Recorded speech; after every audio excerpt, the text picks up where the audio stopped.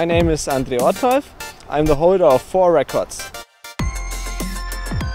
First I attempted the record for the fastest 100 meters with clogs. It was my dream to break a record since I was young.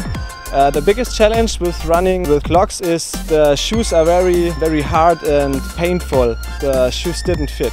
After attempting the record, I try other records for the fastest mile with clogs and running with ski boots. The most difficult thing in running with ski boots is it's very hot and it's very uncomfortable. You don't run so fast with it. And for a few weeks I attempt the record for the fastest distance to blow a pea.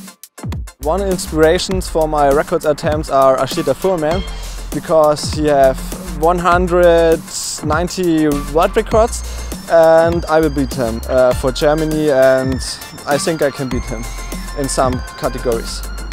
My advice to other people who want to break a world record is try it and search for the perfect category. If it's not the perfect category, search for another record and try it.